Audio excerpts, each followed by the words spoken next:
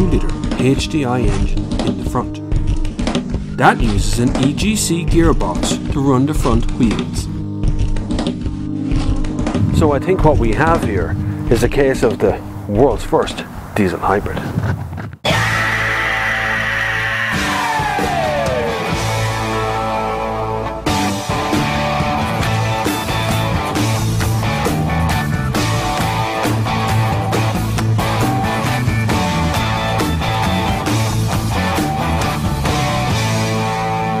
Stop that, stop that, stop that.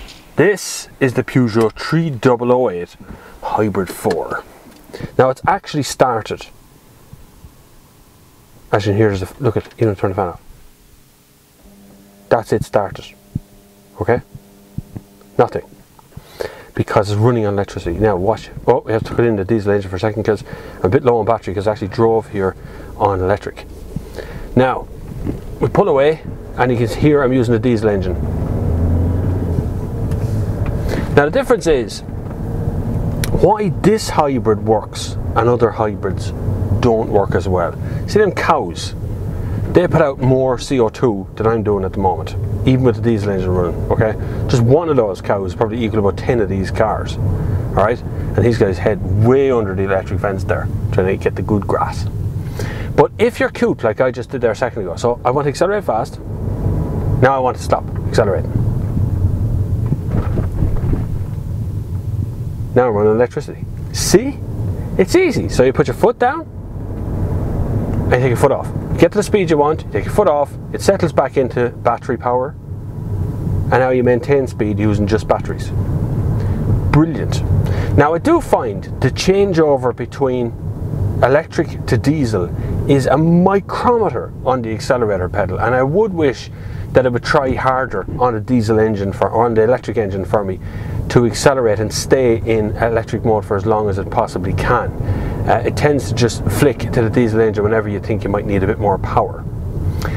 One good factor is when I lift off, if I lift off at all, I find that you get a massive amount of braking in the car. It's engine braking. It's trying to recharge the batteries using the braking that you're doing. Now, I'm not touching the brakes at all, but it does feel like the brakes have come on. And that's great because that's free electricity. It's free, okay? So I get more electricity for my money straight off just by lifting off, and I feel like it's braking.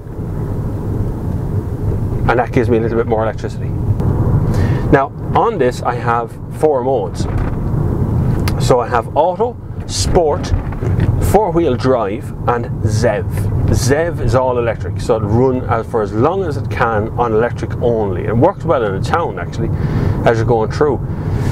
The big deal of this car for me is that it's a 2-litre diesel. Not just that it's the world's first diesel hybrid, but it's a 2-litre diesel. Now I drove to Galway yesterday and back, not yesterday, the day before yesterday, and I used an average of 5.6 litres per 100 kilometres. Now that's with 2 adults, 2 kids, and a boot full of stuff, including camera equipment and a pram and a whole lot. And I drove all the way to Galway and all the way back at 5.6 litres per 100 kilometres because it doesn't mess about. It is a 2-litre diesel on a motorway. That's what it is. Okay? And when you reach a town or you get near a town at all, you find that it's suddenly an electric car. Those people just walked out in front of me because they didn't hear me coming at all. It's a hybrid when you reach a town. So once you get down to town speeds, very rarely does the electric or diesel engine cut in at all. And if you wanted to, you can flick into ZEV mode. So once you get up to speed, a little bit of speed, lift off, it goes into electric mode, and you flick the little switch and it goes into ZEV mode. Now ZEV mode will run on electricity as far as the battery will allow. Okay, so as far as you can, it will run just electric. Now I'm running on just electric now at the moment, and I'm just on the edge of Portlaoise, just coming into the centre of it here. And I'm going to attempt, it says about 4 to 6 kilometres or so, what you get on electric, okay? But I'm going to attempt to run right the way through Portlaoise and out the other side on just electrics, all the way through traffic. Okay, now if you put your foot down, the diesel engine will cut in again. That's obviously a safety feature so you can get out of trouble or you can get away from junctions a bit quicker, whatever it is. So here I am at a roundabout, just pulling out. Now again, electric mode only. Just going round and round about here. It feels like driving a normal car, although very, very quiet. there's no noise in here at all. I'm just on electric. I'm up to 43 kilometers an hour. It's running purely electricity now.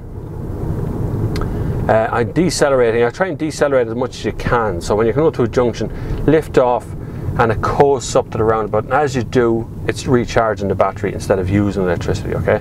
So straight through this roundabout. And then people walking out in front of me again. Stop walking out in front of me. I know it's quiet, but it's not that quiet. Now we're going straight down the hill here, so I can lift off and let it coast down the hill. It feels like I've hit the brakes, but I actually haven't. It does confuse drivers behind you a little bit because they think that you're not braking, and so they keep coming behind you because your brake lights don't come on. I'm just going to pull into this lane now. I'm going to change lanes here, get through to the other side of it.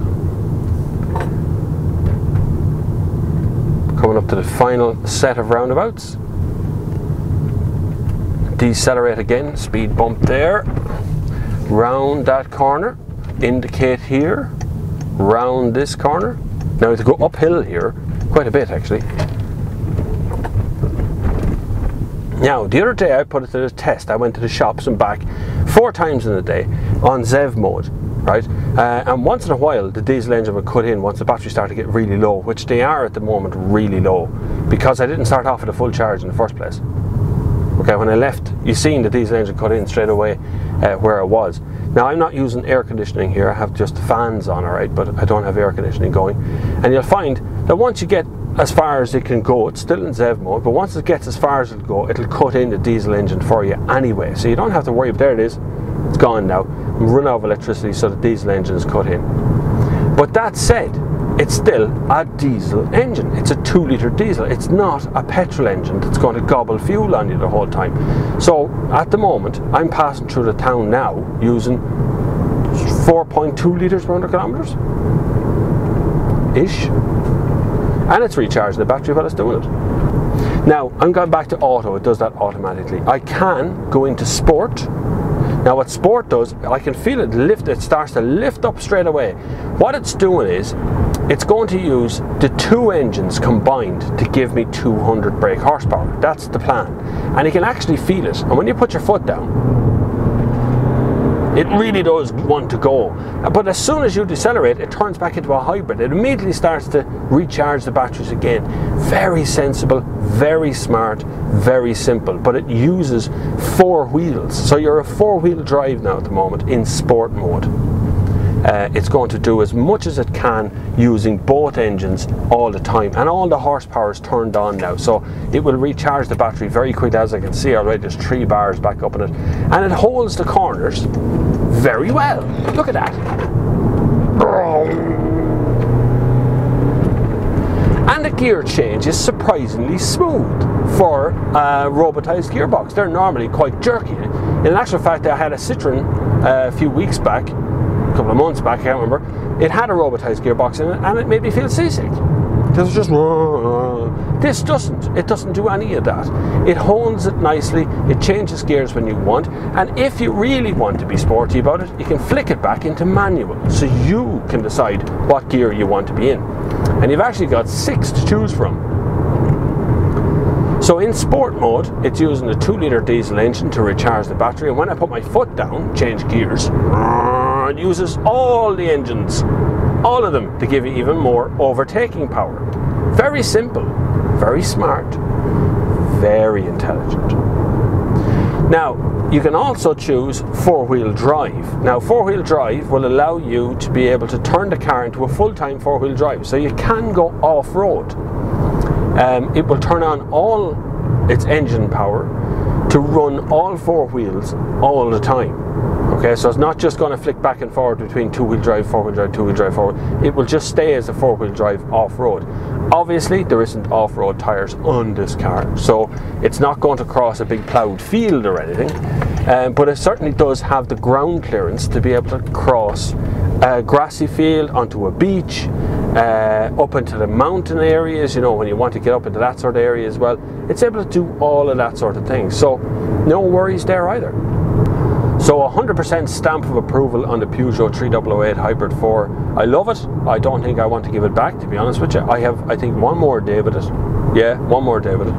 and I don't want to give it back. I don't care. I still have half a tank of fuel after doing, how many kilometers have I done? 519 kilometers since I got it, and I still have half a tank of juice left. And I'm back on electricity again, coming into the town here. And I've nearly got a full tank of that electricity as well. It is definitely one of the best cars of this type that I've ever driven, and the 3008 itself is one of the most practical family cars I've ever had on test. So it's still a case of the first diesel hybrid in the world is also the best diesel hybrid in the world.